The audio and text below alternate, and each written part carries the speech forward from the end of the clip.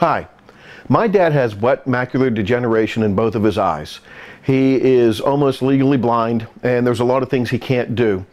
And one of the things that he can't do is watch TV.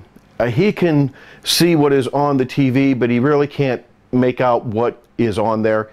We have a 40-inch TV, which is a large TV, but for him to watch anything that he really wants to watch, he has to sit right up next to the TV sideways so he can see the screen.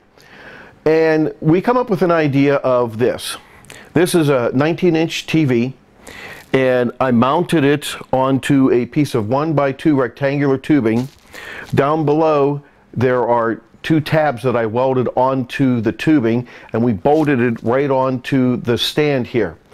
The TV is mounted to an articulating arm, and what you can do with the TV is he can bring it over and have it at whatever angle he wants to have it at to watch.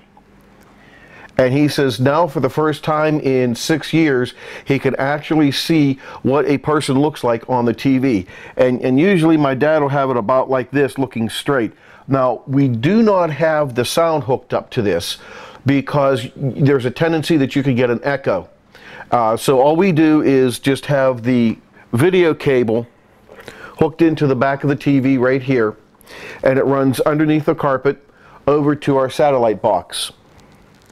And you can put this out of the way very easily. You can even bring the recliner up and bring it around and watch it, push it back, and it has worked out very, very well for us. Now, to show you how this is hooked up, on the back of this TV, you'll have, for the video input, an RCA cable. And the RCA cable is this, it's not your HDMI. And you'll see a video, then an R and a L. The video, which is yellow, yellow is always video, then the R or red is right, and the white is always for the left. And like I said, we just took the video and just hooked it into where the video input is, and then that gives us the signal to the TV. Now I'm going to show you over on the satellite box what we had to do to hook that up to bring the signal over to here. Now this is the DirecTV satellite box. Over here is the HDMI out. Then you will see a red and a white RCA jack. That goes out of the box, which is standard definition, over to our VCR, because we still want to record off of the satellite box. This gray cable, you'll see, is actually a Y, and as I follow it over, you'll see that it is plugged into a yellow. And that yellow video goes over to the VCR, so we still get the video and the audio over to our VCR to record. But since we only had one RCA out, what I did was put a gray Y cable, and then it just goes to another cable which goes underneath our carpet over to the TV. And that's all you have to do to connect your satellite box over to the TV.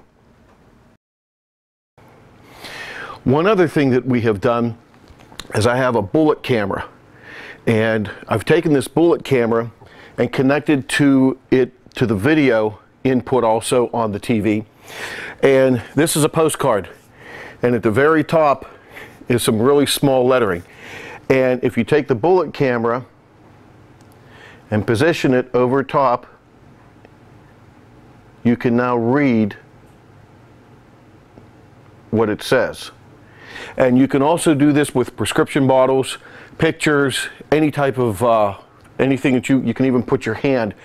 With the bullet camera, what you have to do is you want to get one that has at least 420 lines of resolution. If you get a 380 line resolution, it's not going to be clear and good enough. You're going to get a lot of grain and it's going to be dark. So no less than 420 lines of resolution. That's what this camera is here.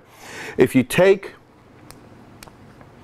the lens cap off, right here is the actual lens, and inside, right on the threads, there is a little screw, and if you unscrew that set screw, you can actually change these lenses. But what it also lets you do is, as you screw the lens in and out, that's your focus. So these cameras are designed, and are set up, I should say, to be focused out in a normal setting. So if you're looking in someone's yard, or if you're looking in a room or something, they're not set to be close up. So what you do is you just loosen the set screw and you just start turning your lens in or out until the focus is where you want, and then you just make sure that you have to hold it as far away from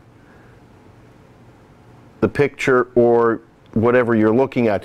Now, what I haven't done yet is I'm going to get a little table for my dad, and there's a little X and Y axis that I'm going to mount this to, and you can buy those systems for the visually impaired, where there is a camera that shoots down and you hold your picture or your paper underneath, but they cost around $4,000.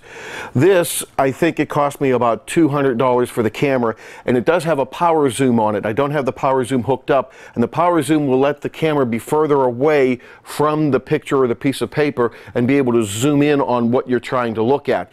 We haven't gotten that all set up yet, but I did want to show you that that is another alternative for someone that has seeing impaired, is that they can use a camera to read very, very small print.